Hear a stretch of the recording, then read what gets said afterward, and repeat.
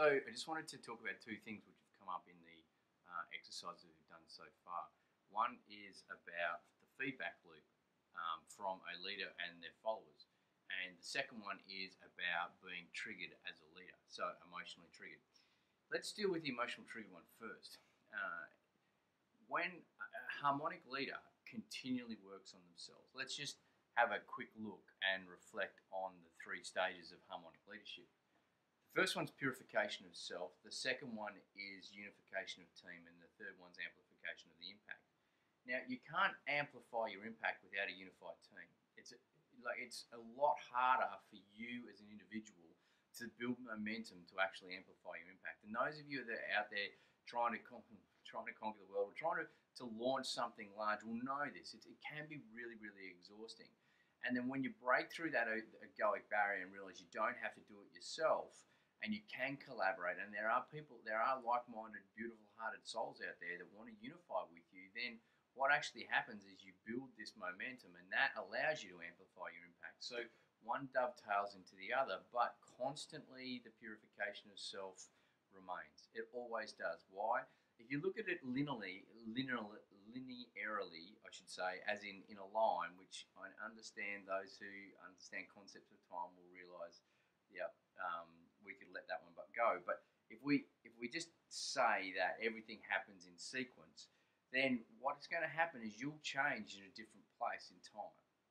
And you'll be in a different space within yourself. So, and you know yourself, sometimes because we move in this spiral through time and space, then what happens is it'll sometimes appear that we come back and we're going to be dealing with an issue that we've dealt with before. We're never in the same place, but we might be going to a deeper level of our healing of a certain wound to come to even deeper purification of it. So that's why at times we will be faced by circumstance. Now, the universe presents these things for us to actually see whether or not we've transcended the actual old story and we can write a new story about it. So the wound may not present anymore as a challenge, it might actually present constantly as an opportunity, and that opportunity you then start to salivate and you start to really ascend in your progression of being able to, and capabilities and demonstration of impact. So coming back to this trigger, well, I'm in dialogue, say, with a person and they trigger me inside. What do I do? Well, a harmonic leader can detach, use one of the emotional suppressive techniques. Remember, the emotional suppressive techniques are disassociation, distraction, or mood alter. Distraction is a really cool one that we can utilize at any moment in time when we're triggered, or disassociation. And that just allows ourselves to remove ourselves from the emotion, remove ourselves from the situation. Now remember, the reason why you're getting triggered is because of the story. The story has triggered an old emotion in you. So if a couple of things is, firstly, remember the old technique, impulse, gap, action. Put a gap between the impulse to act and the action you take, because that breath or that gap that you have might actually dissolve any need to act. Therefore, you won't react, which means the impetus behind the action is by the initiator or the person who's triggered you. You may not even respond. You may simply just see, observe, and let it go. Let it through the wicketkeeper, so to speak. So using that gap is really, really important. In other words, the breath. The breath will bring you straight back into the present moment. In the present moment, I can see I'm embroiled in a story right now. I'm not on the causal issue. Harmonic leaders deal with causal issues. So we transcend the actual story, the discussion, and we go, what's the real issue in this moment? What's truly going on? And in that moment, you might be able to see why you're actually being triggered and also what's fueling the other person. I witnessed this the other day in a workshop, a leadership workshop of a whole bunch of about 16 different jewelry shop owners and the CEO or the owner of the entire company. And I watched him in discussion. It was a beautiful open discussion, but both of them were being triggered. And they were, in Brene Brown's terms, I suppose, they were rumbling. And she was doing this beautiful job of articulating an issue, which it was calling a white elephant.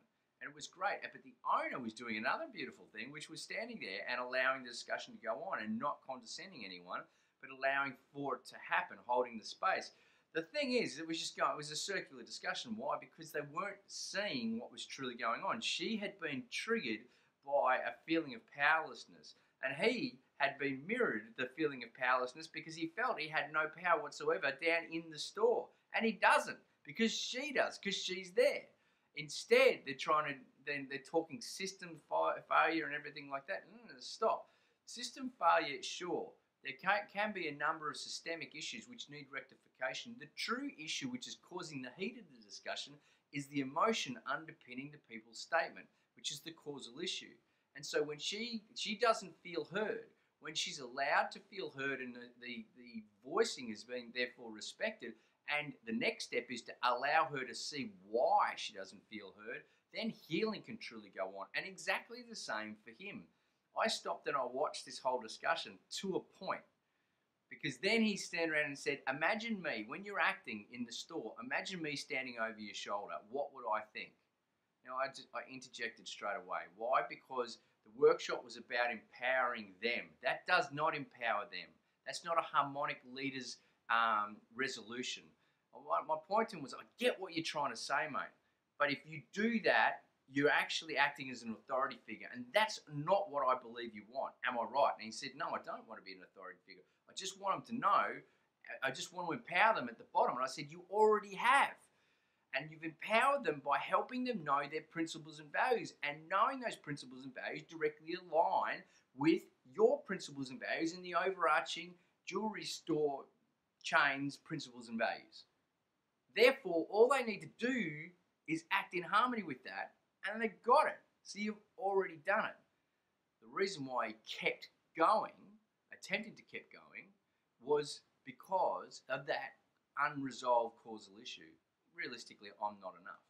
So a harmonic leader watches the situation, extracts themselves from the trigger point, and then allows the conversation to go to the next level. Now, if you can't do that, and I can completely understand that it takes practice, one of the things to do is use disassociation or distraction and just flick a switch inside you. Acknowledge the rise and just keep breathing and keep focused on the conversation and ask the question, what is this person really trying to say? What is this person's real message? And it will often be what they're not saying, or it will often be, and will always be, directly related to how they're feeling, especially about what they're not saying.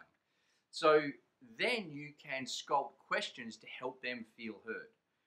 Then, after you've dealt with that situation, the conversation's come to a close, go back and deal with the trigger. Ask yourself, why did I just get triggered? What was triggered in me? And then you know how to do the work from there. Deal with that trigger, unplug the trigger, go right into the emotion, unplug the trigger, and move forward from there. Get the gift, get the lesson. So that's how harmonic leaders deal with being triggered.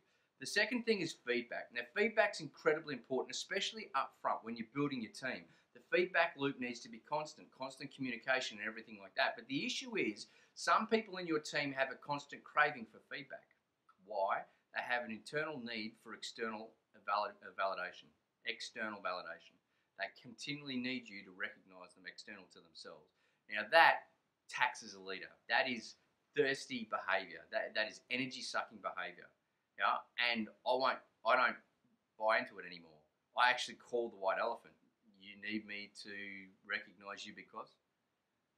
And as soon as I say those words, the people I work with, because of the background and the detailed work that they've done, know it's because I have a need inside myself. Well, that's your need, not mine. So you deal with that, not me. Because remember, as a follower, what you're wanting to do is you want to empower the team and the leader as well. You want to empower everyone. And by empowering everyone, that's service leadership. You actually empower yourself. Yeah. So as a follower, I don't continually want my leader to give me feedback. In the military, we used to do this thing called negative feedback, which was I'd only respond if there was something not quite right with what was said. If everything was cool, thumbs up, there would be no response because it's a waste of airtime. And on a radio, when you've got like 100 people on this one channel that may need to, not all the 100 people would talk, but yeah, there's a lot of people on that channel that would talk. There was 100 people listening, but not all of them got to speak at that time. That meant that you had to be very, very short and succinct, clear and concise about what you were saying. And it taught us different techniques like negative reporting. And so I'll often use that when I'm with the girls or with my daughters, and and with other people as well. Once I've given them enough of the resource being me, helping them know what my standard is, helping them understand how to achieve that standard, but also buy into that standard, make that standard theirs. And by buying into that standard, they might actually increase the standard, which means, cool, I can go up there as well if I choose. Yeah? So they've got it. I know they've got it. And then initially, cool, the feedback happens and the communication starts to happen. Over time, they don't need that. They can just crack on. Otherwise, it's a waste of my time and their time. And they're just trying to sap energy. So feedback initially is really crucial. Make it open, constructive, and the ability to improve on everything. Yeah, but once that's occurred, once the person has it, feedback should stop in that sense because you've got it inside. So otherwise, what happens is depleting the leader, and it's also not helping the follower at all. Yeah. So I trust that's been beneficial about being the trigger and the communication feedback loop. Let's see what the fight brings this week. Much love to you all. Bye.